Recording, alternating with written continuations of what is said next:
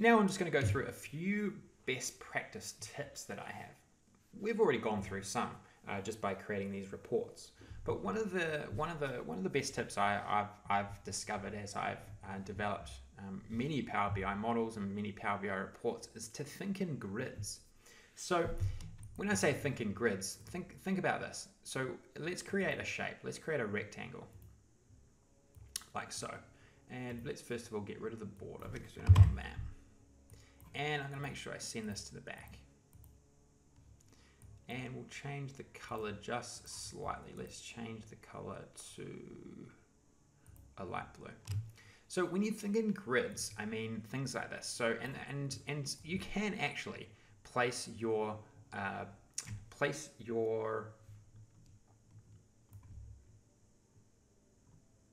shapes like this rectangle. You can actually create the grids for yourself just manually, like this. And I think this also looks quite compelling when you set it up like so. It takes a little bit of additional setup, but it's worth it in terms of how the eye looks at your reports. Now, I can create a number of different grids here based on whatever visualization I want to build that grid around. And so as I work along, as I quickly create all of these these grids, with my rectangles and squares, etc.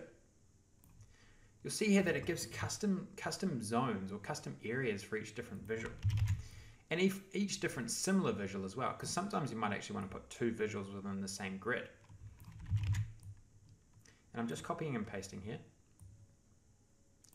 And what this does is it just breaks up the visualizations. It breaks them up into their own separate region or own separate zone, and I think it just gives that gives the consumer just an easier way to glance over the information, so that their eyes, instead of just getting this one full page of all these visualizations, it can actually see different sections, and their eyes drift to that section, and then they are able to retrieve the information that they are looking for in that particular section.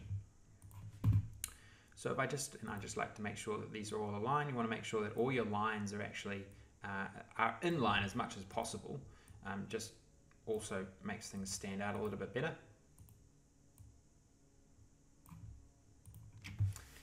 And then you'll eventually end up with something like this. And so if you think about when you make a selection, you can see here, well, this is key information. You know, this is information in our bar chart. It's within, it's in these sections. We've got our column charts here, which has information over time. We've got our map visual, so on and so forth. And our key metrics are in their own section, their own zone as well. And you obviously want to make the colors better as well. So making sure that your colors stand out is equally as important as these grids. To try out different colors is very straightforward as well. So in this case, I'm not too convinced that this pale blue is actually the color that I want. So I'm just holding down Control and multi-selecting these visualizations. These shapes, and then I'm just going to play around with the different colors that I might want to get. I don't like that gray, so I'm just going to come and create a lighter shade of gray. And we can also change things like we want to make sure that these cards stand out as well. So we want to make sure that they stand out as much as possible, because this is the key information, right? So we could turn it into red, but red's not a very lucky color in my opinion. So we might want to we can go dark red actually, and then we will make the category label a lighter shade, so that stands out a little bit more. And say we wanted to drill into a specific product now, we can see, well, total sales for that product over this time frame, total profits, total quantity, so on and so forth. One consideration here actually is you can't multi-select. You can't multi-select visualizations.